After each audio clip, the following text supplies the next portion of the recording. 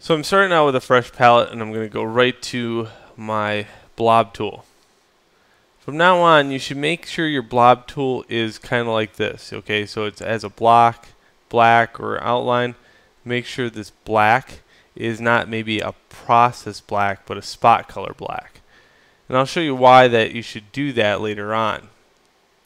But for right now, let's just make a process black into a spot black. So I choose my process black, make a new one called spot, and I can label this spot black if I wanted to. I do not. And I want to make it a rich black, so what I'll do is tip everything over to this side. There's many ways to make a rich black. That's just one of mine.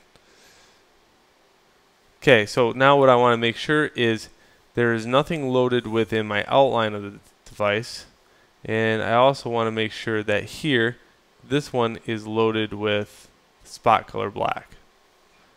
So you're always going to be switching this back and forth, forth and back, until you get so sick of that tool that it's just going to be pathetic. Now let me make a few shapes here.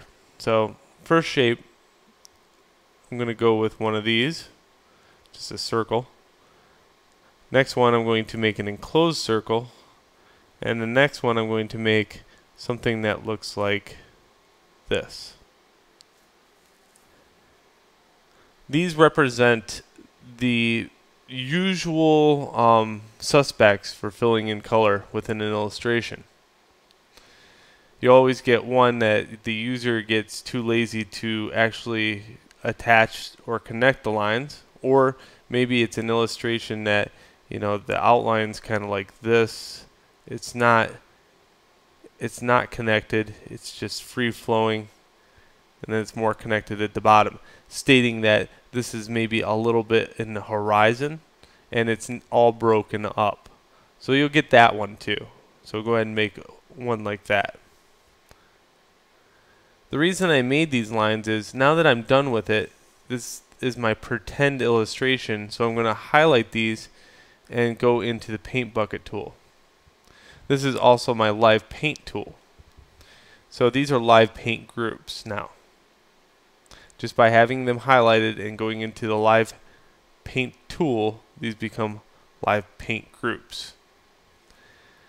Here I could choose my color, and let's say I fill in this one. So easy, right? Because what? They're all connected. This one, a little harder. This one and this one, quite a bit harder. So this one I get to show you another thing. If you go to objects, there is live paint and you see gap options. Under gap options, you can choose from medium, large gaps, okay, and still no go. You can even go so far as to say your gap options are going to be something like, oh, let's say an absurd inch. And you can see an inch actually repairs all this stuff. But in your illustrations, you're getting this jump that's occurring. So I want to show you another method of actually doing this. And you can see with preview on, if I up this limit, it will show me which ones are now viable. So now this one will work. So 0.38. Now do I want to do that for every illustration part that I have to fill in? No. It's much smarter to actually, you know, maybe get your lines within a certain range every time. Plus, as I said, this flat spot looks unflattering within an illustration file. I know that somewhere along around you got lazy. Okay, let's look at another thing. The user, the student, will probably go in here and try to repair said circle. So we're going to look at that. They don't really want a whole line going around. They just want the fact that the line is closer together. So I'm going to do that. And then I'm going to go back into my tool and try to fill this space. And it's going to say No, that's not going to work.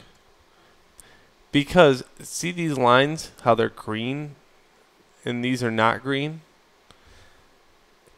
In order to repair something like this, you have to take the lines and go into Object, Live Paint, merge them.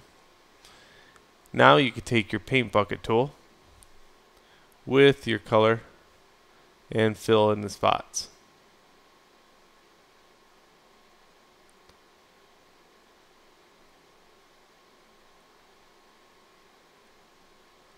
Okay.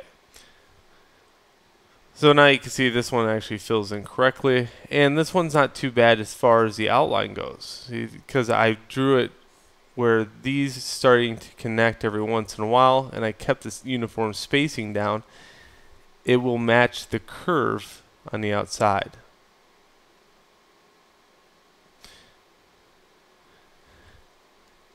Okay, also in the next video, what I'm going to do is start showing you how to highlight in various methods and shadow in various methods.